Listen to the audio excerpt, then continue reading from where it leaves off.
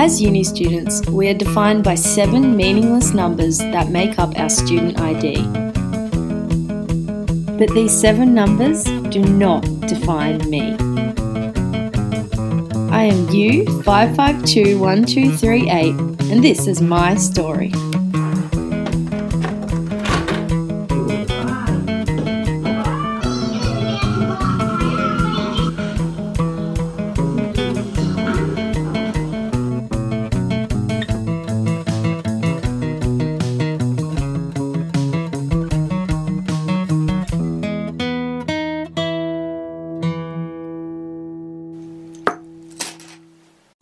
My name is Emily Duncan, and I was born on the 24th of January 1995.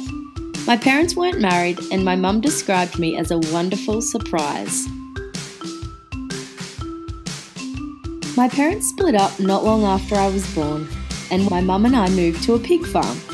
But not like those cute little miniature pigs you see, but those gigantic scary pigs that snort all day. On the farm, I had my first pet. It was a baby calf named Collingwood. I hand-raised Collingwood and bottle-fed her every day.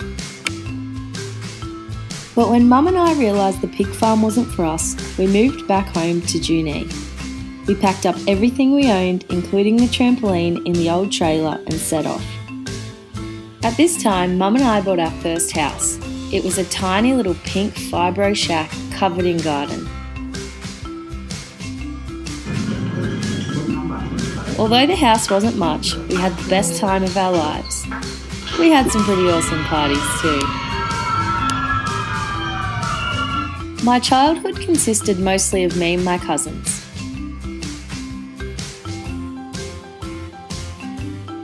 We rode motorbikes, had egg and spoon races,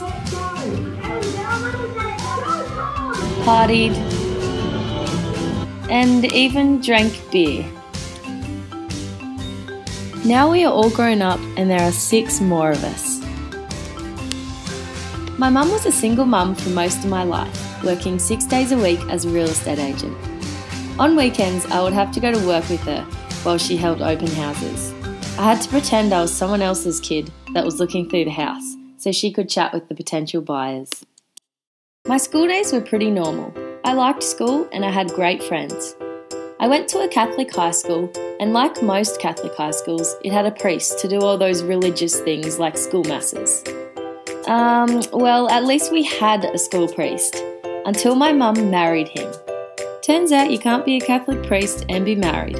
So while my mum gained a husband, my school was down a priest.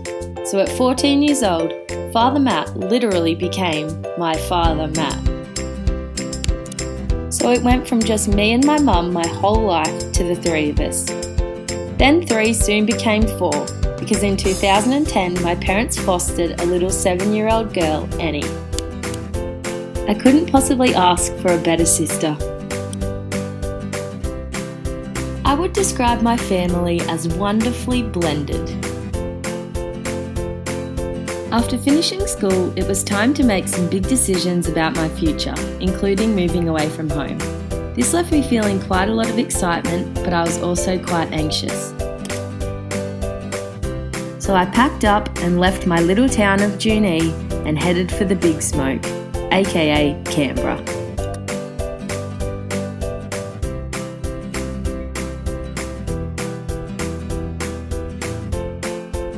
At first, Canberra was great. I was at a fantastic university, I made new friends, opportunities were coming my way, and I really started to think about my career. But opportunity doesn't necessarily equal happiness. At times, the city life can get lonely. There is a sense of disconnection and alienation. You are surrounded by everyone, yet connected to no one.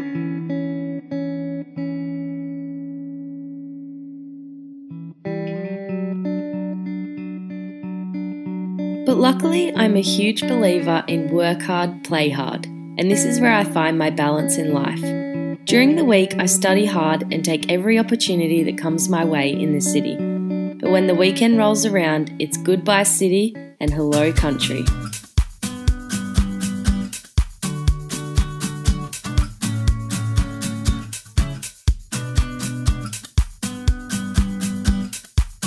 There are 5 things you should know about my hometown, Junee.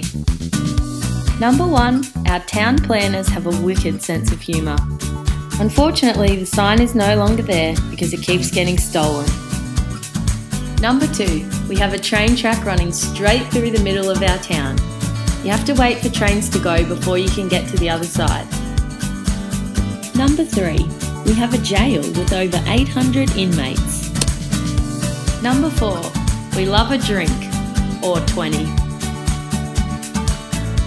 And lastly, we love a bit of Daryl Braithwaite.